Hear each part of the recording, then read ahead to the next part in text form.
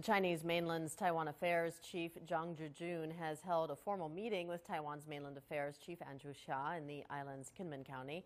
Zhang arrived in Kinmen, an island about 2 kilometers from Fujian province on the mainland, earlier on Saturday for a 2-day visit. It is the third official meeting between the heads of Cross-Strait affairs on both sides since the exchange mechanism was established earlier last year.